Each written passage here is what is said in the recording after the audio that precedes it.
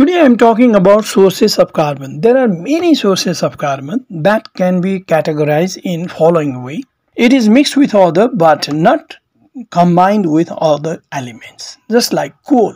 Coal contains carbon. The percentage of carbon may be different in different types of coal, different variety of coal. Look at this is coal. We are using this in cooking purpose and we are using this in industries also. Another is diamond. Diamond is pure carbon and it is very valuable mineral. Next, graphite. We know about this also. Graphite is used in making lead of pencil and it is black colored and soft, just opposite of the diamond. It is very soft. Diamond is very hard, hardest material of the earth, but graphite is very soft, which is used in making pencil. Okay. Another, charcoal. Charcoal means the remaining part of burnt out wood, which is very light and black in color. And another is coke. Coke is made by destructive distillation of coal and it is heavy also. It looks like this. And another one, graphene. Graphene is single layered carbon and its shape is hexagonal like this. These all are the sources of carbon in which carbon is present as an element, not combined with other. Now let's go to another type of source. Some inorganic compounds are the sources of carbon, mainly carbonate. Its formula is CO3. Carbonate compound contains carbon. Look at this, here we have carbon.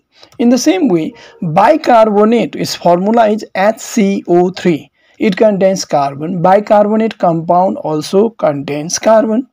Another, carbides. Carbides is formula is C2 and calcium carbide means CaC2. Sodium carbide means Na2C2. Carbides are also the source of carbon.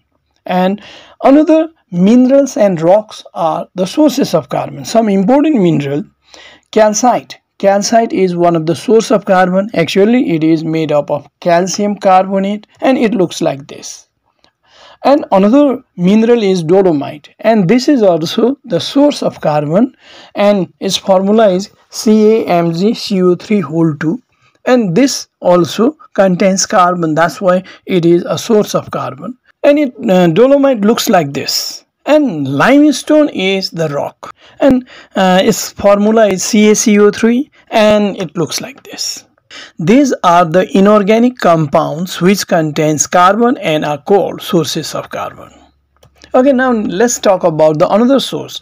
Some organic compounds are major sources of carbon, just like carbohydrate, another protein and another fats and oil. These are the essential nutrients for human and other animal also. Beside this, hydrocarbons which can be extracted, which can be taken out from the earth crust is one of the major source of carbon. In the same way, urine is also the source of carbon and vitamins also contains carbon. That's why these are the organic compound which can be considered as source of carbon.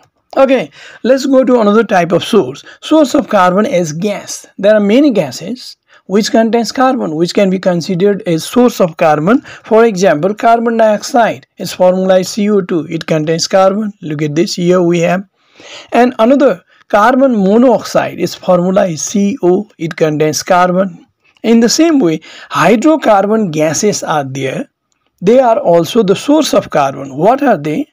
Number one, methane. Hydrocarbon gases, one of them major gas is methane. Its formula is CS4. And hydrocarbon gas, another is ethane. Its formula is C2H6. And another, LPG, liquefied petroleum gas. This liquefied petroleum gas contains mainly butane. Its formula is C4H10.